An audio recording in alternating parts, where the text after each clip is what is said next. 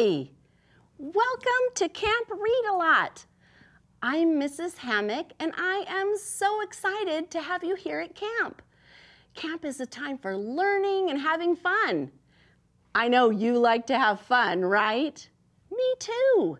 And at Camp Read-A-Lot, we're going to spend our days reading and talking and singing and learning and enjoying many other activities together to build our camp community and help us become strong readers.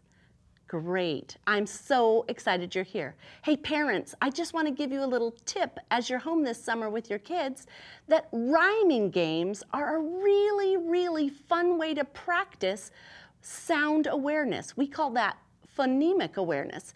And so you can play rhyming games, riddles, like I see an animal that rhymes with hat, and see if they can guess that it's a cat. You can also play some or sing some rhyming songs or read books that have rhyming words and point them out. That is one of the strategies that you can do at home this summer to help your kids be strong readers. All right, campers, you ready for our opening song? Let's do it. Hello, readers. Hello, writers. Hello, campers. I'm glad you're here today. Sing with me. Hello, readers. Hello, writers. Hello, campers. I'm glad you're here today. And I am so glad that you're here today. Are you ready for our Camp Read-A-Lot pledge? Okay, now remember, I'll say it and you repeat after me. Ready? Here we go. On my honor, I will try my best to be kind to everyone, to have a smile on my face and a song in my heart. Great job. Wow, you are getting so good at that. You were saying it with me. You didn't even need to repeat. That's fantastic. Well, we always need to be thinking about training our ears for sound, right? And we do that here at camp too. And I hate to tell you this, but I think that Scooter has left our campground.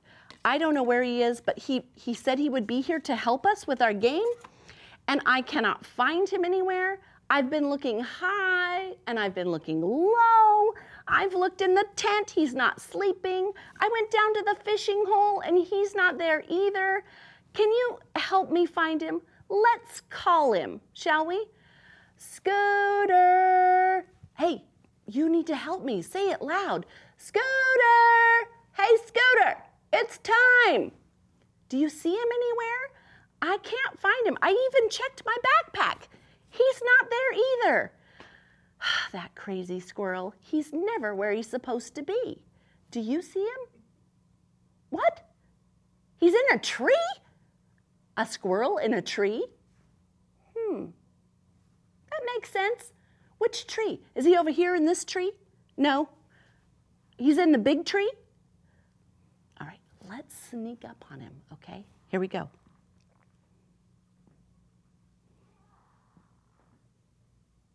Ha-ha! What are you doing in the tree? Our campers are here and they're ready to play the sound game. Oh, he's stuck. Well, would you like some help? Okay, well, let me reach in here. Oh, goodness. Oh, wow. How did you get so stuck? Oh, my word. I don't even know. Ugh. Oh, whew. Oh my goodness, you really need to stay in camp. What were you doing over here? Oh, he said he saw some delicious things to eat and nibble on. He was all out of s'mores, so he thought he would go looking for something else to eat. I don't know what I'm gonna do with you. I know. All right, are you ready? We're gonna play our game. We've gotta hurry. We've got a story to read. All right, This game, I'm going to have you help do it with me. Are you ready? Okay, so we're going to play a sound game where you have to hear the words, and one of these words is not like the others. One of these words is just not the same. So you're going to help me and help the campers figure out which word it is, okay? All right, great. All right, here is your first list of words. Be listening for the one that's different. Moon, lake, whale. Oh, he's thinking. Do you know which one it is? Okay, let's see if they got it. Campers, which one is it? Moon, very good. Moon, lake, whale, moon. And that one doesn't match lay a ache and weigh a ale, does it? Great listening. All right, let's try another one. Are you ready? Okay, soap. Are you listening? Tube, coat. He's looking for your help. Oh, yes, good. What did you say? Tube, good. Tube has the ooh, ooh, ooh sound. Very nice. All right, one last one, and then we need to get moving along. Jeep, reed, cube. Do you know which one? You do? Which one is it? Oh, Scooter says it's cube. Did you say cube also? G-E-eep and re-e-eed have the same sound in the middle, but cube does not. Great job. High five, friend. Good listening. All right. All right. I have a joke for you. I'm so excited. This is a good one. Okay. I think you're going to like this one. Are you ready? Okay. All right. Here we go. Why did the chicken cross the playground? Why did the chicken cross the playground? You don't know? To get to the other slide. Oh, you liked that one. He liked that one. Isn't that good? Get it? Slide instead of side. Okay, well, I'll keep working on it. All right, hey, it's time for our catch of the day.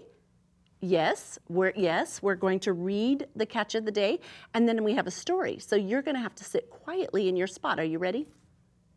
Oh, yes, you're a good squirrel. I'm not mad at you. It's okay. All right, come sit down right here.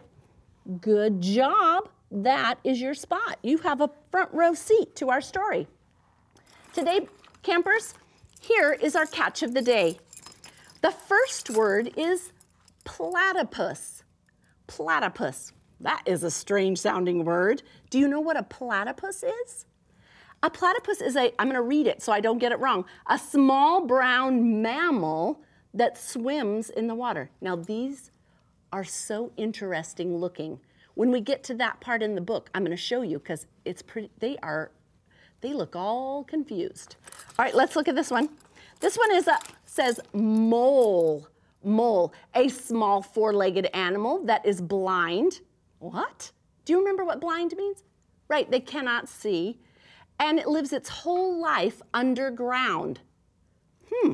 That is interesting. And our last catch of the day is hyena.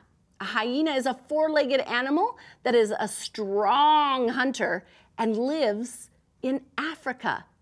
Africa is a continent. We live in North America, but hyenas live on the continent of Africa. And there's many countries there, and they're probably found in pretty much most of them. All right, our story today is a really cool one. It's called I love how the title looks. Look how they did it. What do you do with a tail like this? Do you see the tail? I love how they made the words go around. Isn't that awesome? It makes me think, what is this going to be about? And that makes me curious. And you know what? Our story today, we are talking about being curious, curiosity. Curiosity is a strong desire to learn something or know something. And so I'm going to put on my reading tools, my glasses, and I hope that if you have glasses, you have them on. And it's curiosity is connected to the word curious, which means eager or excited to learn or know about something. Curiosity, you know why that's important for us boys and girls and all of our campers? Because that's what helps us to be lifelong learners. We need to be learners our whole life long because that is how we continue to grow and be better people and be smarter. And so I want you to listen for things that you want to learn more about as we read this story. What Do You Do with a Tail Like This by Steve Jenkins and Robin Page. All right, we better get going. Oh, yep, you're right. I forgot to show you the title page. Okay, here we go. All right, this is going to be good. Animals use their noses, ears, tails, eyes, mouths, and feet in very different ways. See if you can guess which animal each part belongs to and how it's used. At the back of the book, you'll find out more about these animals. I'm excited. Oh, ooh. What do you do with a nose like this? Oh my word! Look at that nose! Oh, it's kind of creepy. Do you know what nose that belongs to? Ooh, I hope we find out. Okay, before we go though to the next page, I want to ask you something. Are you using your good detective eyes and ears? Do you think that this book will be a fiction story, meaning not true, or a non-fiction? Some of my friends said fiction is like fake, not real, and non-fiction is like not fake. It means it's real. So what do you think? Oh yeah, you're right. There's illustrations that are not photographs. Let's keep reading and see if we can figure it out.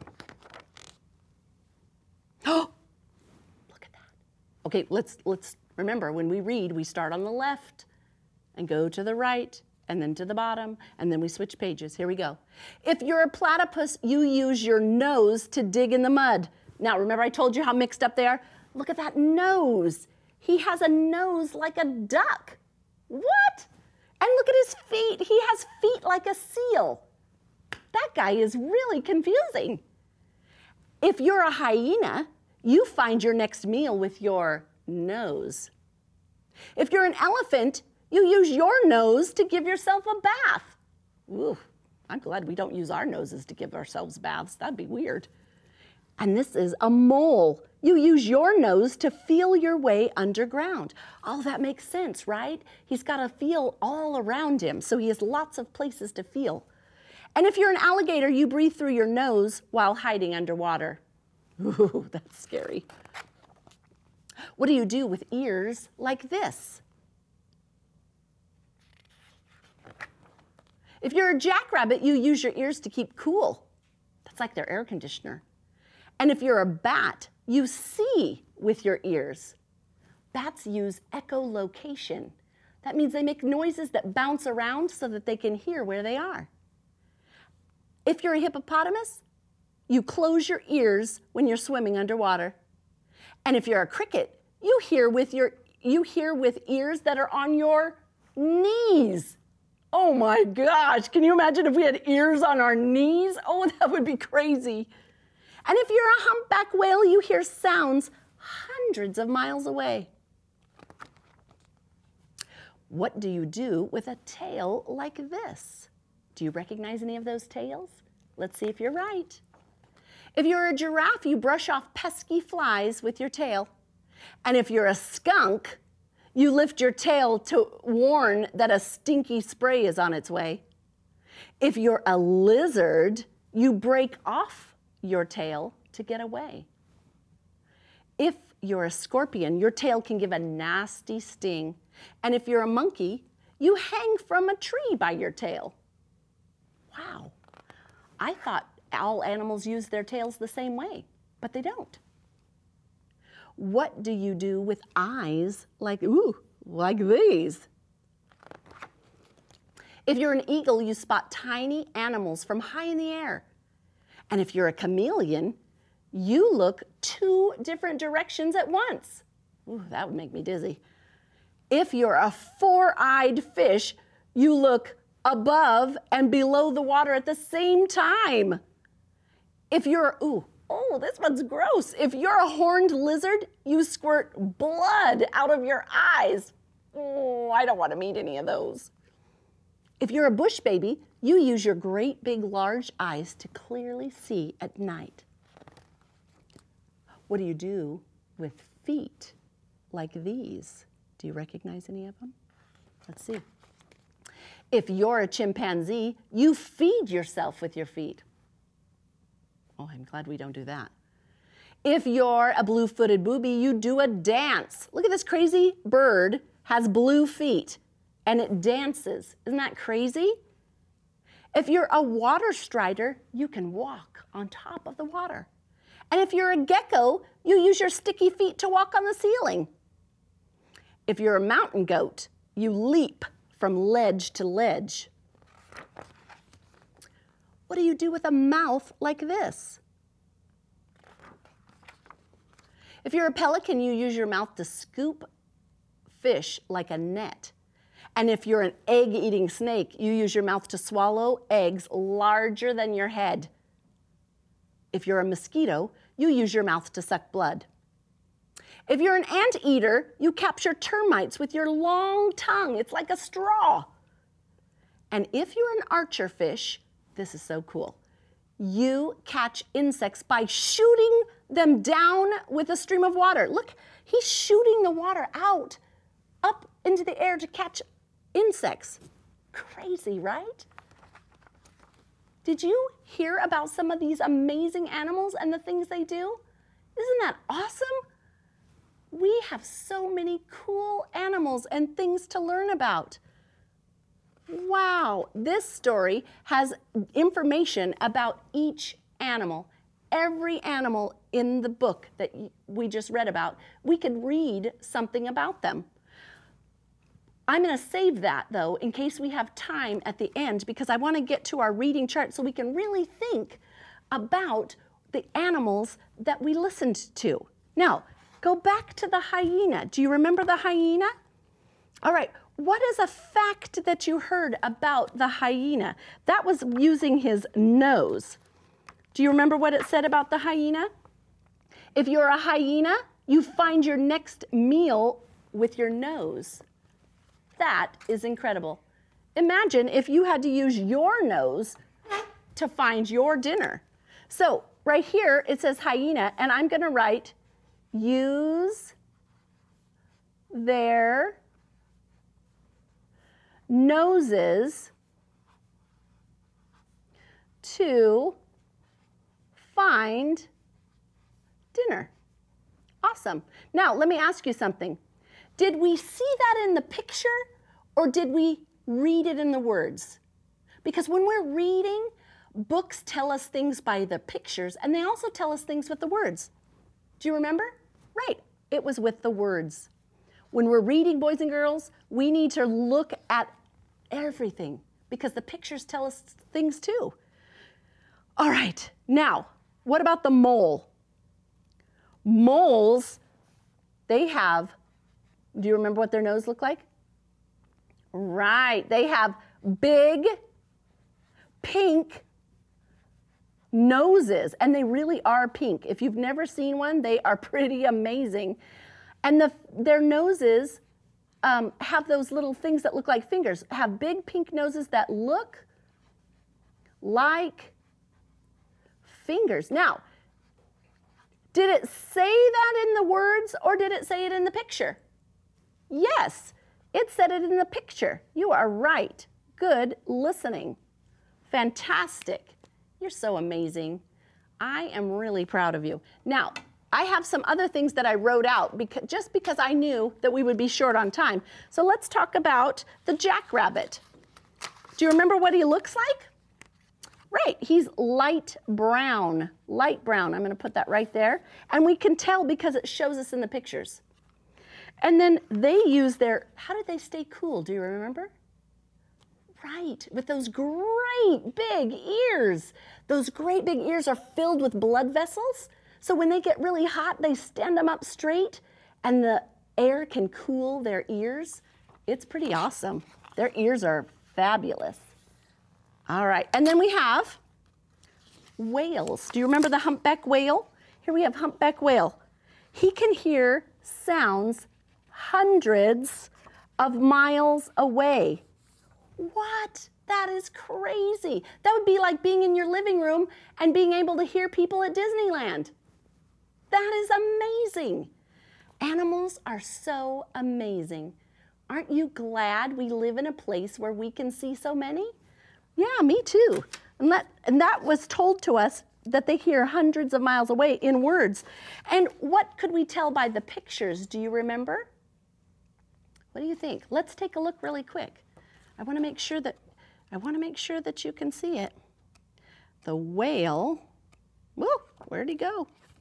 The whale, oh yes, he swims. Where does he swim though? Do you remember where whales swim? Look what the picture shows us. Do you see the water up here? So what do we say about him? He swims under the water. That's right. Now, they do jump out of the water sometimes, but they swim under the water, and we can tell that by how the illustrator did the pictures, right? Awesome. That is fantastic. Did you like that story, Scooter? You did? Great. Well, if you liked this story, you are going to love my joke because it's about an animal. Are you ready to hear it? You are? All right, come on up here. All right, so here is my joke. You ready at home, campers? Okay, here it is. Why did the pig go into the kitchen? Do you know? Why did the pig go into the kitchen? No, not because he was hungry. Can you think of? Because he felt like baking a cake. Get it? Bacon, pigs. Oh, I love that. Did you get the idea? Baking, bacon. See how they sound the same? Oh my gosh, I killed myself. That is so funny. I know, I got a little carried away. I'm sorry, but that was a good joke. I liked it. All right, friends, we are gonna play a game. Are you ready to play a game? Yes? Okay, so our game today is move like an animal. Do you think you can do that? All right, you stay there, Scooter, because I need to be able to move. All right, I'm gonna stand up. So we're gonna follow directions to play this game called Animal Moves. This is a game that you could play at home with your brothers and sisters or friends. And I'm gonna tell you a sentence, and then you are gonna act it out. Are you ready? Oh, it's gonna be so fun. It's kind of like animal charades. All right, here we go. Let's say if you are an elephant, do you remember what it said? You will use your nose to give yourself a bath. So how could we make ourselves look like an elephant with a long nose, right? So we're gonna hold out our long nose, we're gonna swing it around, and we're gonna suck up some water, and then give ourselves a shower. That would be pretty handy, actually. All right, how about a pelican? If you were a pelican, you would use your beak as a great big fishing net. So here's my beak. I'm gonna swim and scoop and catch all the fish. Did you do it? Let's do it this way. Ready?